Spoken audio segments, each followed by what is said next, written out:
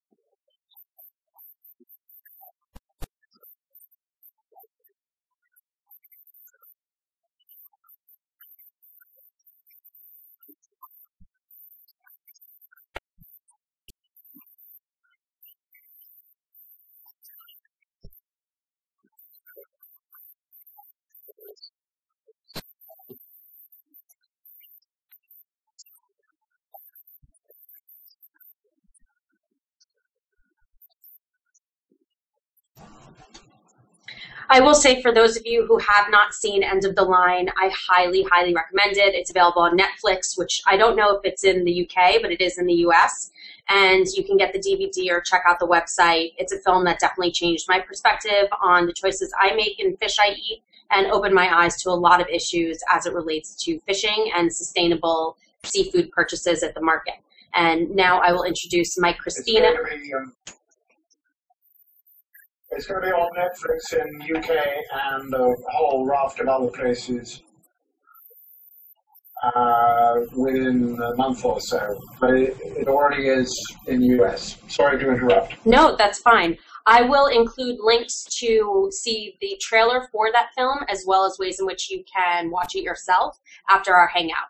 And now, without further ado, I'm going to introduce Mike Crispino from ISSF. Hi, Mike. Hello, Samantha. Hello, Charles. It's good to meet you virtually.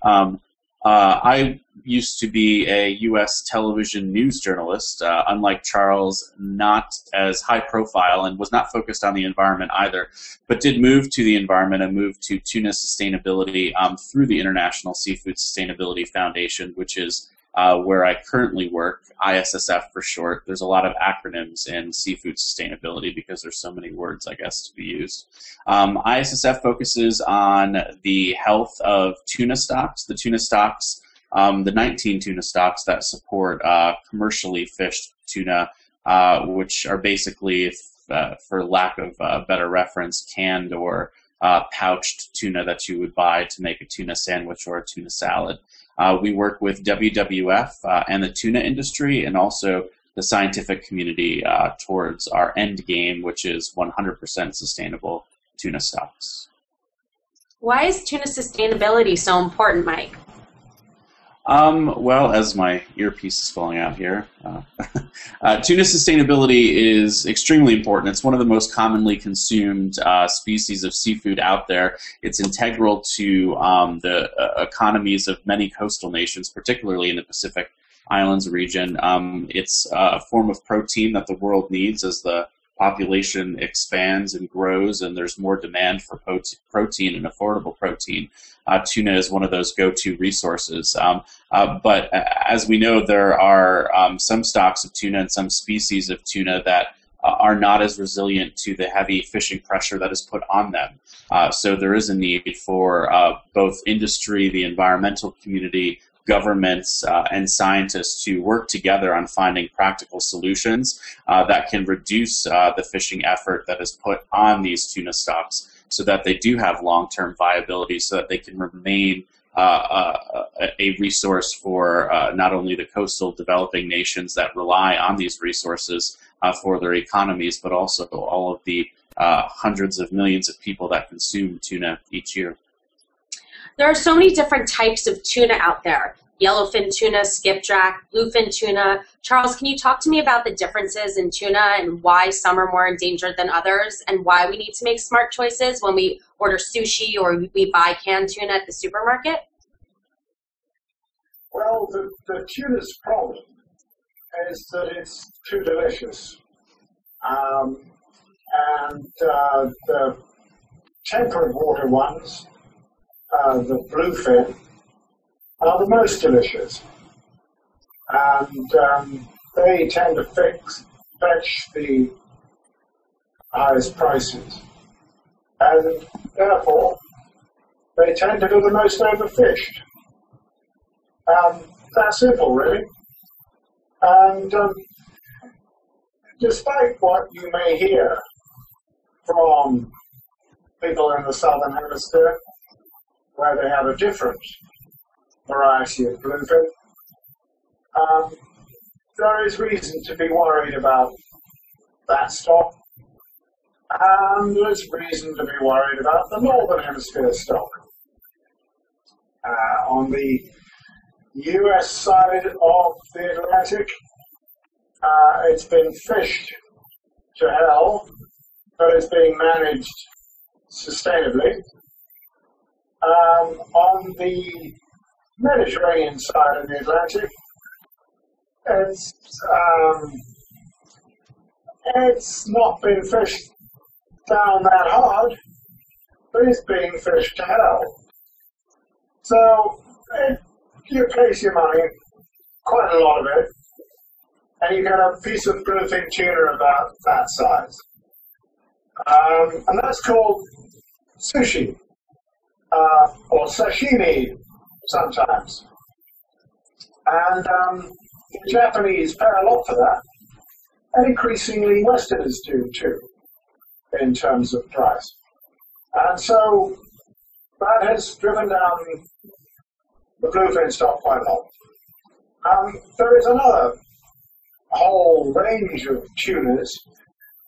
There are hundreds of species of tunas, but in fact the ones that are commercial are really the yellowfin and other tropical tunas. The skipjack. The skipjack are known as the cockroaches of the sea, because nobody's ever worked out how many there are. And they're probably the only fish stock that we haven't overfished yet. So, I mean, there's a full range of unsustainability within the commercial tuna catches that you will find in the market. And therefore, there is a point trying to guide consumers towards the ones that are not yet overfished. Long story. So in general, the average consumer is unaware that there's depletions in fish stocks around our world and our oceans, and they may not necessarily know how to make the smart choices at the supermarket.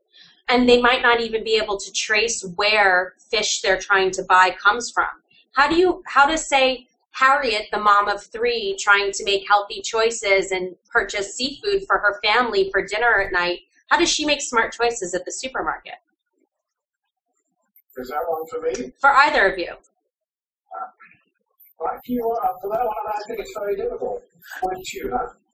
It's incredibly difficult to know either by species or by brand whether you're buying the right thing. Because if you're buying the most sustainable tuna, which is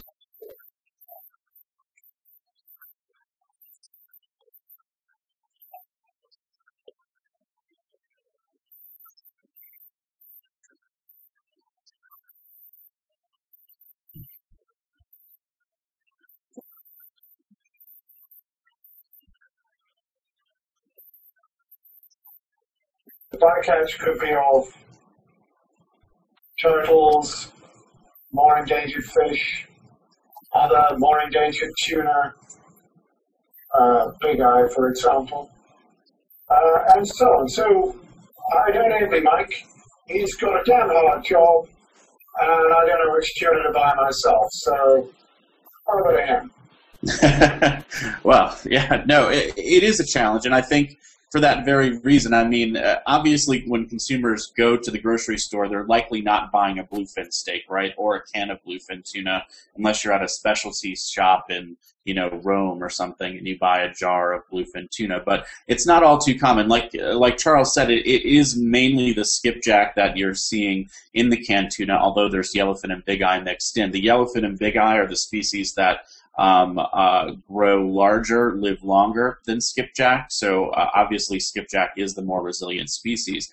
I would say from our perspective, you know, the advice that consumers can really take to the grocery store with them is really to do some amount of homework. I mean, there is sort of an onus on the consumer population to really kind of, if they care about these issues, they do need to dig into it. And, you know, and while not all species of seafood that's available, you know, at the counter or on the grocery shelf may be sustainable today, if it's not sustainable today, you need to be asking the questions, well, what are you doing to bring it into a better state? What is the continuous improvement plan that that fishery or that stock is on to get it to a state where one day it could be certified sustainable? And I think from our perspective, that's certainly something that we're working on. Is we're working on a holistic approach to these problems that are facing tuna fisheries, because like Charles said, you know, it's not just the health of a tuna stock. It's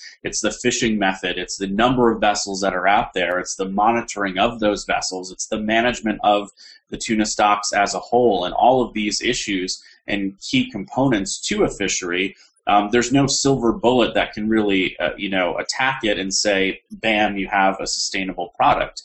You need to address all of these individual issues. So it's not easy. So for the consumer, there's an amount of education that they need to do on their own, and they need to look around because there are a lot of sources out there. And then, you know, if you cannot find that product that you are convinced is 100% sustainable, which is very hard to find for any species out there, you need to be asking, is the product I'm buying, is the company I'm buying from working towards improving this? And as an organization, we don't really tell consumers what they should or should not buy, but certainly there are some aspects of the tuna industry that you want to make sure your brand or the company you're buying from is taking part in. And if they're not working to address these roadblocks that are standing in the way of tuna right now, then that's something you probably should consider if this is a concern. Unfortunately, as I think Charles would be able to tell you as well, many consumers aren't paying attention to it, and they're not educating themselves, and they're not demanding better practices, so it will move slower. And of course, that can be segmented by geography, and, you know, Northern Europe and in places like the UK, there's a lot more of an emphasis on seafood sustainability, but there are many regions of the world you go to, and it's simply just not there. You know, we would like to make an effort to share more information through the Terramar Project and through our social media channels about how you can make smart choices. And I wonder if it's maybe because people can't relate to what happens in the ocean because it's so vast and they don't see it, they don't taste it, they don't touch it, except maybe when they're on vacation or if people live in coastal areas. Is there a way to relate what's happening in the high seas with overfishing to something that's happening on land? Could you equate, you know, maybe eating bluefin tuna to, say, eating a cheetah? You know, is it that, you know, endangered, to use a better, you know, a different word than, you know, sustainable? How do we relate what's happening in the ocean to what's happening on land and into people's lives? I find that there's a disconnect there, and, you know, you guys are experts in this field and you have a really great grasp on what's happening.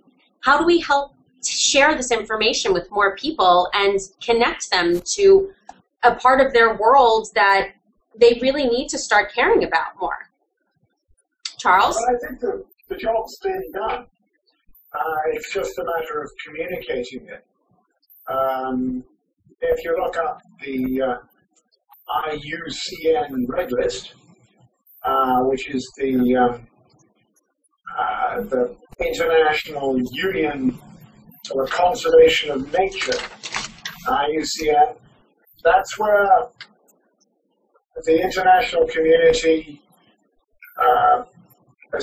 establishes what is endangered and what is the comparability between terrestrial species and marine ones. And if you look up the panda and you look up bluefin tuna, I think you'll find they're both listed as endangered. So there is some comparability. And it's not that hard to find on the internet. But the understanding, as you say, that a bluefin that is being sold commercially is the same kind of, in the same kind of plight as a panda, is not as widely understood. But it's the case. And you wouldn't need a panda. Right. You wouldn't need a cheetah. The marine environment is just about a century behind the terrestrial environment in people's concern about it. I mean, people in the 1890s were creating massive game reserves in southern Africa because people, trophy hunters and meat hunters, had shot all the game. And people were worrying around about the same time about birds of paradise in ladies' hats. But, you know, hey, we're only just worrying about bluefin tuna. But we started worrying about it. We started worrying about it about 15 years ago. We got more worried about it. And the worrying is actually having a positive effect because the rampant overfishing of the bluefin in the East Atlantic anyway, I think they dealt with that in the West Atlantic, has come down. The quotas allocated by politicians are roughly in line with what scientific advice now is. And that's got to be a good thing. It was about 6 times more than that at one point. Half of it illegality and the other half of it just politicians giving too much quota. So concern has already had an effect for the bluefin, and it could get better. So I personally wouldn't eat it because I wouldn't want to eat anything on the IUCN Red List. And if you're in the habit of eating something regularly, I would check out whether what you're eating is on there. But, you know, there are things at the other end of the tuna spectrum. These skipjack things that we were talking about, that can be eaten with a pretty clear conscience, as long as you can assure yourself that they're not being caught with anything else.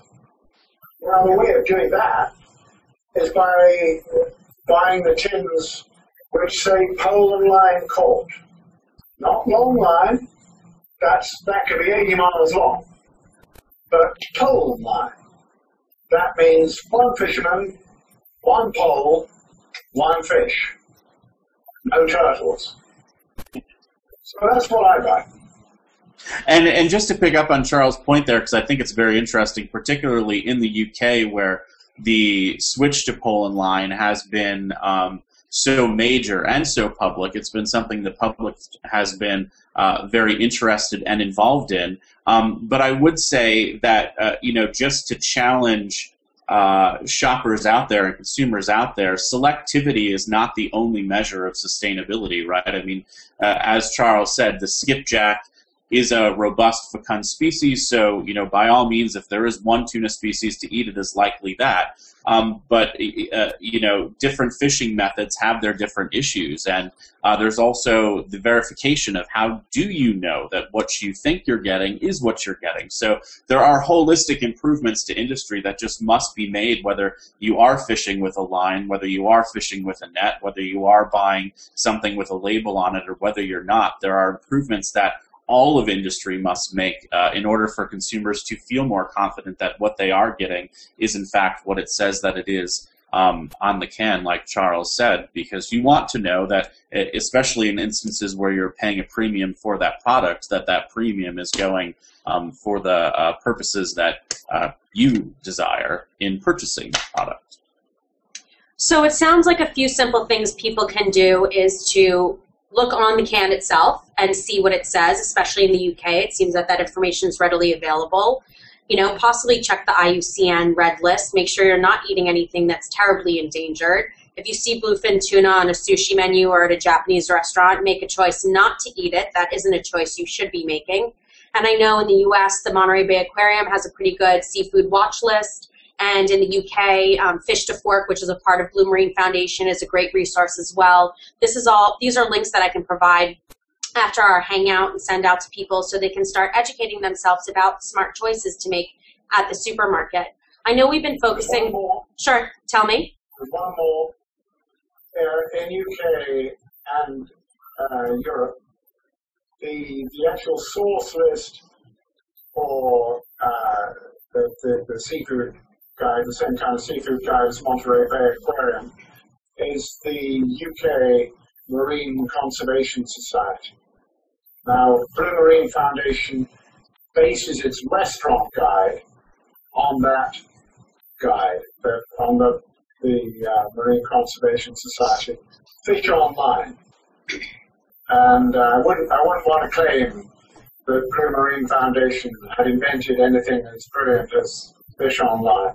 I would recommend people go straight there and to go to Fish to Fork for restaurant sustainability. And I would even say that there's one more thing. It's not a guide, and it's not just one thing, but I think picking up a book, watching a documentary like The End of the Line, visiting some web pages, seeking out that knowledge that is out there from all sorts of groups, from the World Wildlife Fund to groups like Charles's, to groups like ours even at ISSF. I think seeking out information, I think consumers need to have an appetite for that, not just to know what it is that they should choose, but know what it is that they should choose and why they're choosing it. I think that's a very important thing for just people to read more and watch more documentaries and ask more questions. And by all means, at the government level too, this is largely a government issue in that governments manage these fisheries and they're supposed to be acting on our behalf. So there are a lot of aspects to this that's just unfortunately not as simple as pulling out a wallet card. While those can be very handy, I would encourage people to start reading more and start watching more and getting more engaged. Mike, I think those are all great points, and Charles as well. I think, you can be proactive in your life and choices you make. I don't think everybody's going to go out and necessarily sign petitions or reach out to their local governments or their governments in total, which we'd love for you to do to start making changes on a larger scale. But if we can even just encourage people to make small choices and small changes, even if it is just watching a documentary or educating yourself about what's out there, I think that's a really great first step. And then we can encourage you to go to the next level. I think it's not until people are educated about the problem that they'll have the tools they need to take that next step to encourage government to make changes. I appreciate both of you sharing your insight and your points of view and your expertise. I know we focused a lot on tuna specifically, but are there other things that people should know about, as it relates to seafood and choices they make at the supermarket outside of tuna? Well, sure are.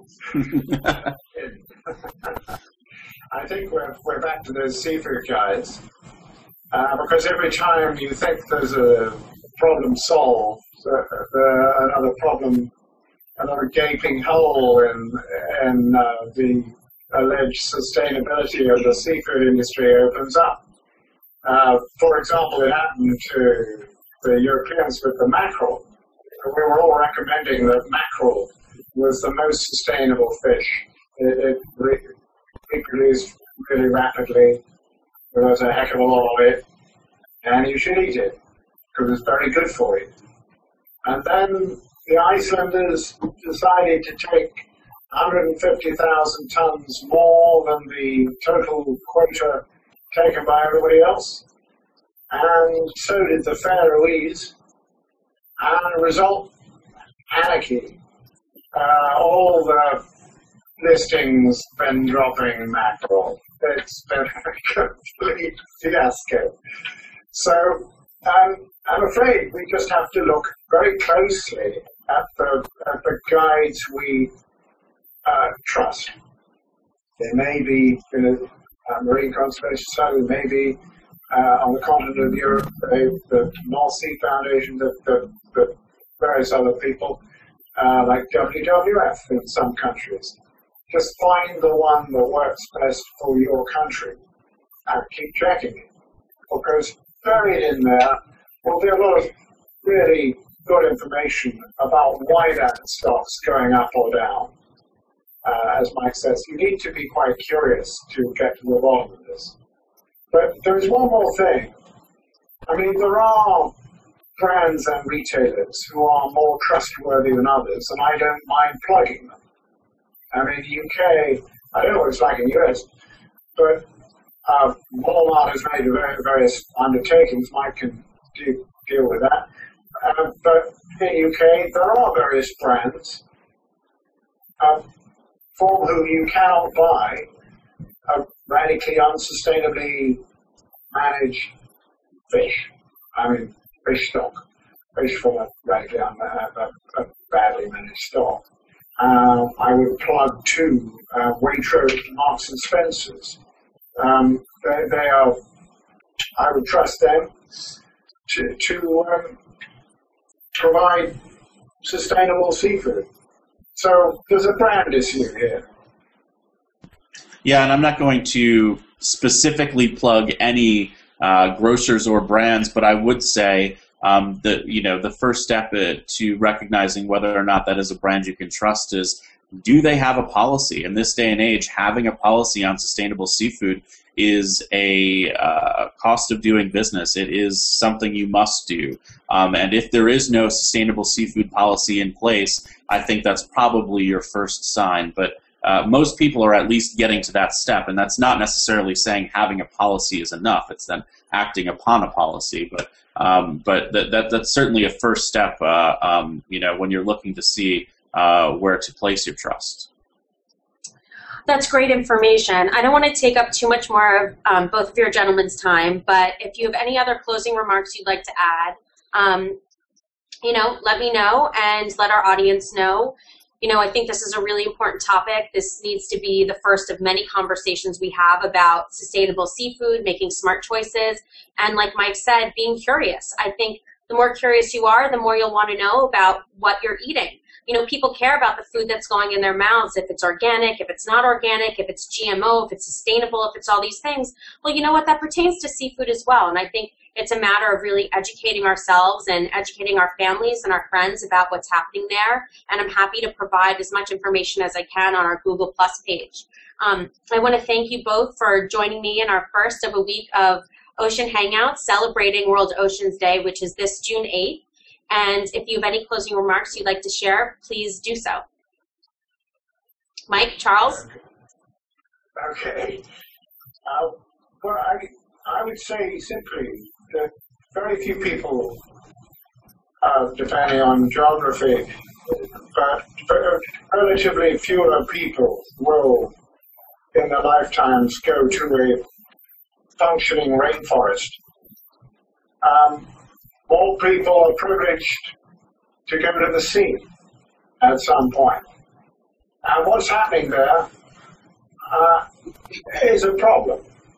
And people have only realized quite recently that what's going on in the sea is radically unsustainable and that we need to do something about it.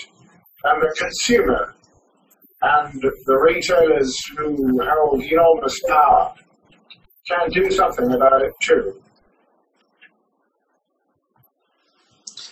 Well, I don't know that I can say anything much more well stated than that. But for one, I get to cross off my bucket list appearing in a Google Plus Hangout with Charles Clover. I mean, this is quite an amazing thing that technology brings us. But I would say that my one closing comment would probably be that don't just think about fishing when you're thinking about sustainable seafood. There are many other issues out there.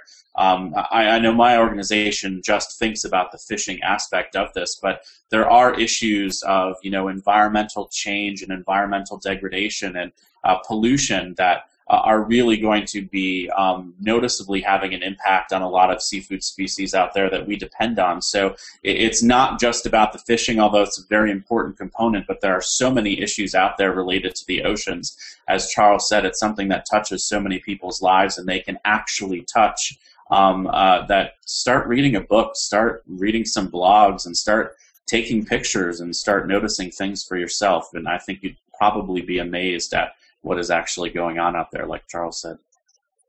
I think you're absolutely right. Charles and Mike, you both make great points. I had no idea how much I needed to care about our beautiful oceans and what's happening in them until I started working for the Terramar Project and educating myself and becoming more curious. And I think it's people like you that need to help drive this message to the masses about why you need to care. And I think this is just a first step. You're correct, Mike, in saying that there's more issues than just fishing and sustainability. There's issues on governmental levels, on pollution, plastic pollution, your use of plastic, choices you make at the supermarket, types of fishing, government regulations, unregulated areas of our world, the lack of marine protected areas. There's so many issues, it's overwhelming. But I think at least from this conversation that we've had today, we can help people become a little bit more curious and take the right first steps into making smart choices for themselves, or even just educating themselves about what's out there, whether it's going to one of your websites or even seeing End of the Line. And I really, really can't stress enough that I think everybody out there should see this film. It really is incredibly important. And Charles, thank you so much for making a film like this to help educate people about what's going on in our beautiful oceans. I really thank you very much for that. So with help. Yes. Just take all the credit. You did it yourself.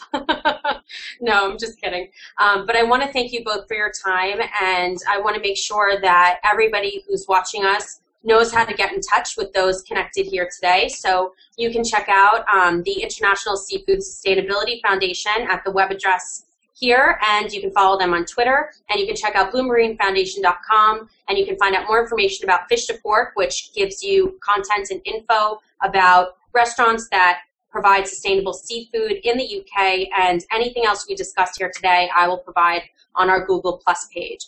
So Charles, Mike, thank you so much for your time. I really appreciate it, and I look forward to including you in future Hangouts. Thank you. Thank you. Take care, guys.